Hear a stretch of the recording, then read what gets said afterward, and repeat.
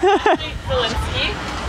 She's an artist in Brooklyn, and her work blurs the lines between art and technology, and it spans a wide variety of media, from sculpture to computer programs. And her talk today is titled Reverse Abstraction. So welcome, Ashley. Hi. Oh, it's on. Hi, my name is Ashley Zelinskie. I am an artist. I work in Brooklyn, and I'm going to talk today about my project, Reverse Abstraction. So reverse abstraction, I'm going to start with the basics. How a computer works is a series of ones and zeros on and off, which is a processor's language. This is called binary code. So binary code is not abstract to a computer. To a computer, this is how its brain works. This is how it sees the world. Kind of like this. This is like really matrixy, so excuse that. But this is how a computer would see the world if it was visually represented. So my project, Reverse Abstraction, uses the term abstraction, which is used in computer science, and the term abstraction, which is used in art. So in art history, abstraction means the further away you get from realistic representation, so figurative landscapes, the more abstract it becomes in art. That term is abstraction. And to a computer, the closer you get to a user interface or something that would be recognizable to a human, the further away you get from, that's abstraction for a computer. So it's further away from what it can understand. So my project, Reverse Abstraction, uses computer language in an abstract way, but also tries to sync it into what a human can understand. So it's art that both a human and a computer can appreciate. And that's kind of what my art is about. It's about blurring the lines between how computers interpret art and kind of teaching art to computers and machines. So this piece is Joseph Kossuth's 1 in 3 chair piece. And Joseph Kossuth was a conceptual artist. And I have background in art. I went to RISD, so I'm an artist. So all my tech stuff I've taught to myself after college. So this is Joseph Kossuth's 1 in 3 chair piece. And in his piece, he's questioning reality. What is the real chair? So he has a picture of a chair, and a definition of a chair. And which is the real chair was his question. So I started this project, Reverse Abstraction, thinking about what is reality in art and what is reality to a computer. So this is Joseph Kossuth's chair, still questioning what is the real reality, but questioning it for the 21st century. So this chair is made up of hexadecimal code, which is binary code, but shortened. Because binary code would be far too large. It would have way too many numbers to fit onto an actual chair. So this chair questions the reality of what is the real chair. Is the real chair the code that the computer can understand, or is the real chair the chair that the human can understand? So if a computer was to read the code on the chair, it would see the object, the chair. So after I came up with this concept, this was the first sculpture that I envisioned for this series. I had to figure out what is the best material to create the chair in. So that's when I got my first MakerBot. So I'll show you. This is my MakerBot's first steps. So once I decided that I was going to have to learn how to 3D print and build a 3D printer, because at the time they didn't come pre-assembled, you had to get a kit from MakerBot and put it together. So basically in a week I had to like crash course and teach myself how to make a 3D printer. And I did a Kickstarter to raise the money to get them, because they were, this one is the Thing-O-Matic, which was $2,000 at the time, the same price as the brand new replicator. But assembly required. These were my first reverse abstraction pieces. These are tilted cubes. So the code, if the computer was to read it again, they would see a black cube and a white cube. So these were my first sculptures printed on the MakerBot. So I'm going to skip ahead to what I'm doing now. I'm doing a series of Platonic Solids. There are 5 Platonic Solids, and I'm trying to put them in all different places all over the world. This one is the Hexahedron, and it's being laser cut in aluminum to go into the Saudi Arabian embassy, or the US embassy in Saudi Arabia, and that's supposed to happen in 2014. So I've come a long way from printing them tiny on a MakerBot to now this one's going to be 4 feet tall. And this is the Tetrahedron. It's in a file version right now, ready to be laser cut at 10 feet tall. And this is the Hexahedron being laser cut at a fabrication studio in Brooklyn.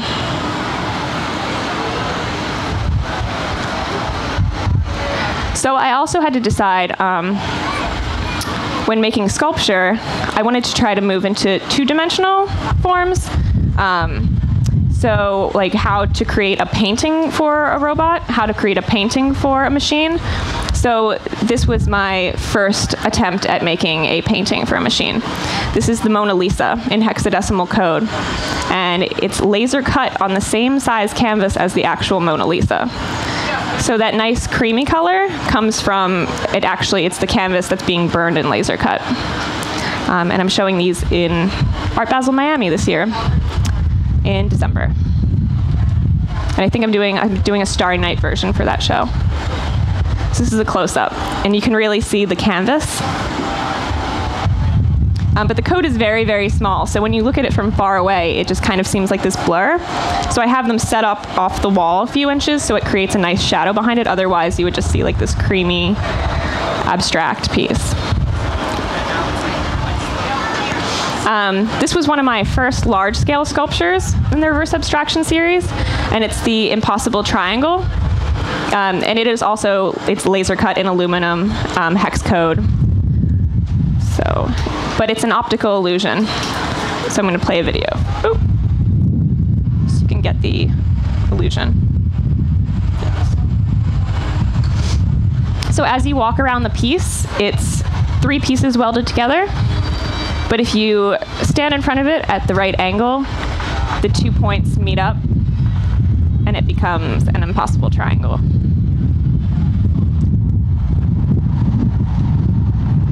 How I came up with this piece was I was asked to do a piece for Bushwick Open Studios this summer, and I had a very limited artist budget, and laser cutting costs a lot of money.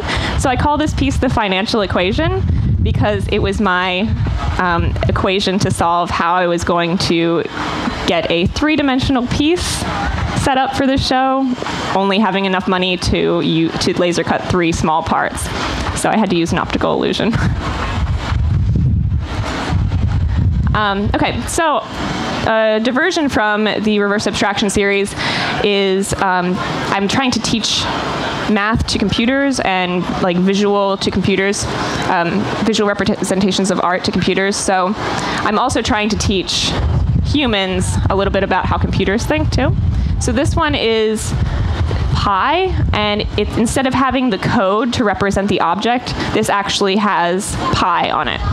So you can see it's like 3.14, blah, blah, blah, blah, and it has like the infinite amount of numbers that pi is. And I also did a golden ratio. And this one is 3D printed in gold. And it has the golden ratio on it, the Fibonacci number. And this is a series of 2. This is the triangular one. I also have a rectangular one. But this was my first time 3D printing in something that wasn't plastic. So how they do this is, this one's printed at Shapeways. So there are 2 ways that you can 3D print something at home on your MakerBot or something like that. It uses heated extrusion. So you have a roll of plastic, and it lays out the sculpture layer by layer by drawing it kind of like an inkjet printer, but in 3 dimensions. And that one you can only print in plastic, and you have to use all kinds of support material to hold the different pieces up so they don't flop down. But Shapeways offers laser 3D printing, which is when you have a big vat of plastic powder, and they shoot lasers into it and draw the whole object, and you can just pull it out in one big piece. So how they do the gold is they laser cut, or they shoot lasers in and make it out of wax, and then it's sent to a foundry, and this is actually cast with steel and then gold plated. So this was a whole other project because there's all kinds of restrictions on how tiny all the pieces can be, and my pieces can get pretty tiny. This is also a 3D printed sculpture. It is a Tibetan prayer wheel, but so in Tibetan Buddhists use prayer wheels and they spin them, and it has a mantra on it, a prayer that they will meditate on as they spin it. And instead of putting a mantra or a prayer on my prayer wheel, I used the Dalai Lama's Twitter feed because he tweets every day. But they're all very spiritual, uplifting tweets. So they're kind of like mantras, or they are mantras. So this is the Dalai Lama's Twitter feed on a prayer wheel. This is a piece I did for a video exhibition at MoMA.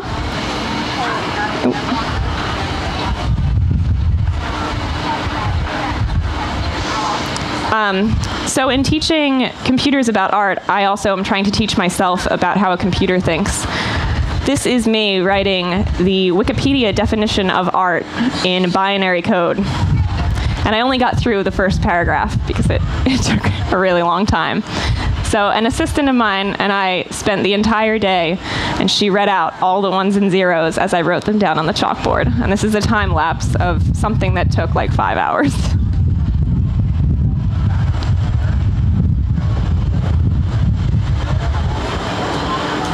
And it really makes you appreciate how fast a processor works.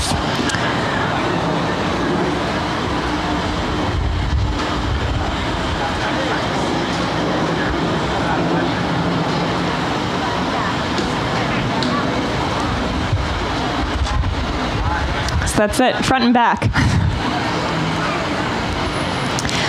So now I'm going to kind of move away from my reverse abstraction series, because I'm sure you guys are all wondering what this is on my face, so I'm going to talk to you about that now. So this is a piece done by the artist Sophie Call, and Sophie Call was a French conceptual artist. Her work was all based in playing games, so she would do performance pieces, but she'd set restrictions or rules to a game that she would play with herself. This was her birthday ceremony piece, and she would have a birthday party every year, and she would invite X amount of guests depending upon how old she was. She had every guest bring one present. There would have to be a new stranger every year. There was just all these restrictions and rules to how her birthday party played out. And then she'd create these cabinets that were basically the residue of the performance piece, which were all her birthday presents, and she'd do a book explaining how the birthday party went. So I'm trying to riff off of Sophie Call's piece, and I do a virtual birthday party for myself every year, but not on my birthday. I do it on my Reddit birthday. So your Reddit birthday is the day of the year that you've created your Reddit account, which is a social media news. I'm sure you guys have heard of Reddit. So on my cake day, on my Reddit birthday, I set up a virtual birthday party with constraints and rules, and I make a game for myself. So this is a sketch of how I envisioned my first Reddit birthday party playing out. This is my invitation.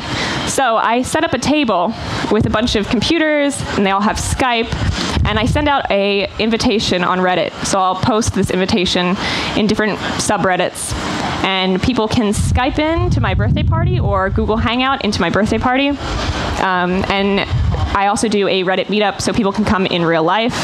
But most of my guests come through Skype, and I do a Ustream, so you can watch it on Ustream if you don't want to come virtually or in real life. And I do a sync tube, which is YouTube videos that are all synced together, so everybody can watch the same video, listen to the same music. And basically, my birthday party every year is trying to use the most available up-to-date technology to create a virtual birthday party. This is my first Reddit birthday. And I had computers, and I had stagehands, which were my friends that came, and they would sign people in and out of the Hangout. And I did this in a production studio in Midtown, and the whole thing was streamed live, and you could listen to the same music as everybody else. And I gave all of my party guests Reddit Gold, which gives you, it's like an added expansion pack for your Reddit account. So I try to give party favors too. And I also make cake. So my first job when I moved to New York, because I had to pay the bills, was I worked at a sculptural bakery, and I made sculpture cakes. So every year on my Reddit birthday, I make a sculpture cake for the people that come in real life, because they end up being my stagehands and have to do a lot of work signing people in and out and writing down usernames for Reddit Gold. This is my Ustream for people to watch. So you could just log on. Since there's a limited number of spaces for people that can come in and out, you have to wait in line for somebody to sign out before you can sign in to the party. You can watch it live on Ustream. So this year, I got my Google Glass. These guys.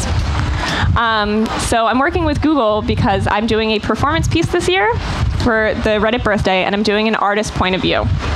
So you'll be able to stream live onto my Google Glass and see what I'm seeing as I'm doing my virtual birthday party. So that's what these are. And this is my invitation to my Reddit birthday party this year. So if you guys are interested in coming, this year I'm going to give away my promotional code for my +1 to get a Google Glass as well. So that's my party favor this year. And I'm also working with a startup group that does crowdsourced art projects. So they do a virtual canvas, and you can all log into the canvas and draw together while listening to the same music. And it's really great because it's actually like how a party plays out, where there's different hangouts, different Google Hangouts on each computer, and you can switch from each Google Hangout, hang out with different people, also hang out with the people that are in real life at my birthday party, and you can make some art and win some prizes. So I hope you all can make it. Are there any questions?